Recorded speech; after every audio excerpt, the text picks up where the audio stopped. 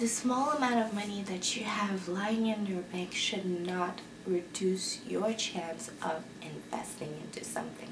In fact, many of the greatest investors, the greatest people that have a lot of money, the millionaires that you hear about out there, they started with so much less. So that should not discourage you into making something. However, investing with a low income will slow your process down a little bit because you need an upfront deposit, management, education, some knowledge about what you're doing, of course, and time. Don't let that slow you down because you take a risk every single day whether you realize it or not. When you hit that doorstep, when you get out of that doorstep, that's a risk that you tell yourself that you're going to take. So let's get into investing because the you of tomorrow will be so glad that the you of today did this. Hello my beautiful people, my name is Sheila and welcome to my channel. Subscribe if you haven't done so already and like this video for the YouTube algorithm because in this channel we talk about how to improve our lifestyle's performance every single day. And please turn on your notification bell so that you know whenever I upload something new. Speaking of lifestyle performance, one of the main causes of stress is money or the lack thereof. So whether you want to invest into something as a hobby or you want to change your lifestyle and improve your income by a little bit, it's a risk. Investing is a risk. How much of a risk is up to you, which is why the first step that you should know about is to determine your level of risk intake. Yes, everybody does not take risk the same way. You may be great at taking risks and someone else in your same vicinity may not. So determine what you can handle. Either you are a high risk taker or a low risk taker. This will help you greatly because you will now understand where you can allocate your money towards. High risk, of course it gives you a high return sometimes, but it can also be the worst for your money. It's a risk. A lot of people do it. You see that in investments for real estate and things like that. But the return is greater. It doesn't mean that you can't do it. It just means that is this the right step for you? And of course there are other things that you can research on how to invest in those high risk for a better benefit for you. And a fast turnout. Fast turnout meaning you can see the result within a few years instead of 10 years. Now for the low risk intake. If you are a low risk taker, the strategy will be slightly different. Your money will be a little safer, but it will take a longer time, a longer period of time for you to reap the income that you so long for. In these categories you will find for a high risk taker, you will find real estate, you will find stock and bonds, you will find business, you will find options. Of course there are more, but these are a few and we'll get back into those in a little bit maybe, or I'll put them down in the description.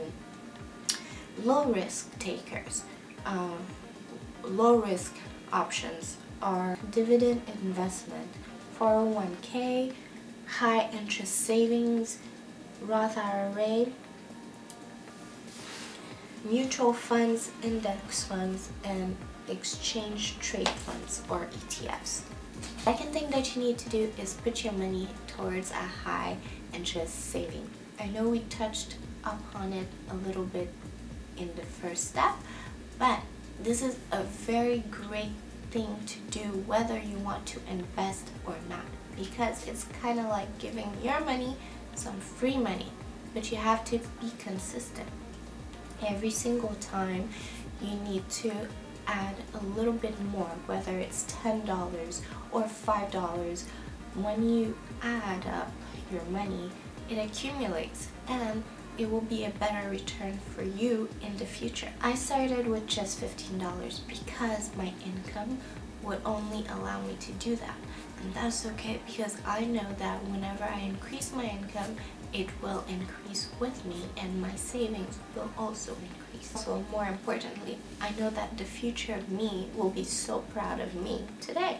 Quite easy to create multiple savings accounts. For example, iLife Bank actually allows me to allocate money towards my mom and dad funds, my investment funds, and emergency funds. And it's all in the same profile, which is awesome because a lot of banks never used to do that in the beginning. So I do put those down so that I don't check up on them. I just know that these are the things that I go straight towards. I put money towards them first before anything else. Of course, there's rent and things like that and loans after that, but we're talking about savings accounts. Another great thing that you can do while you're doing that is set up an automated system.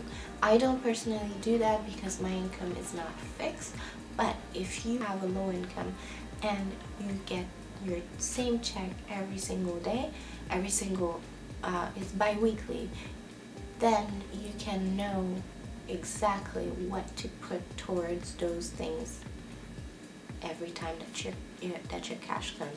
For me, every time that the cash comes, I actually do it manually so that I know what I can give at certain time and what I can't, and what I need to put towards something else. Number 3 is invest in yourself. Now, you may be wondering, why didn't I not tell you this before at the beginning? Well, it's simply because investing in yourself is something that requires dedication, and whether I tell you that first or someone does, you won't know until you actually understand what you want to invest in ahead of time. Let me explain. Other people always talked about starting your own business or investing in bonds or stocks or dividends and things like that, but I never really cared because at the time I knew that I wanted to do that, but I never necessarily tried until I actually put my money and actually lost a little bit. So I did not do my research properly, and that's why investing in yourself ahead of time will be great for you. For me, I learned my lesson the hard way, so don't do that. Though this may be a very crucial step in your life, it doesn't give you the money that you need right away. And this is why you may be wondering, why am I investing in yourself? Well, you are doing that for the future. But for now, let's say that you have $100 and you do need to make that multiply. I do understand that a lot of people, they say that you need to go buy a book, but what you can do to save you some money and learn at the same time, go to a library and find those books and read there. This way you can save your $100, and whatever you read in the book that you took for investment, you can actually put that money towards it.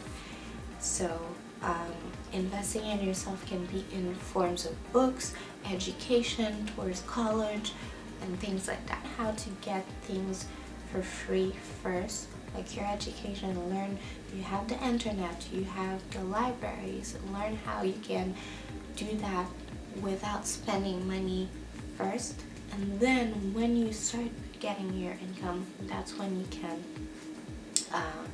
start paying for more education and seminars and things like that. Free internships are really great ways that you can explore what you want to do. I did that a lot in college. Not as much as I would want. I did a couple. I don't think I could have done more than that, but if you are able to do a lot more internships, then that's great for you. That will be great for your future because you prepare yourself while you're studying, and you get the practice so that when you do get out to find a job, you get other types of experiences. I'll read you guys a quote. Education is the passport to the future, for tomorrow belongs to those who prepare for it today. That was said by Malcolm X. So yes, education is really important. So let's recap now. 1, you need to determine your risk and take. 2, you need to put your money towards a high savings account so that when you are ready to invest, it will be ready and with interest. And 3, invest in yourself. So thank you again for watching, guys. If you like this video, please give it a thumbs up and subscribe if you haven't done so already. Also, push your notification bell so that you know whenever I upload something new. Until then, à la prochaine. Bye.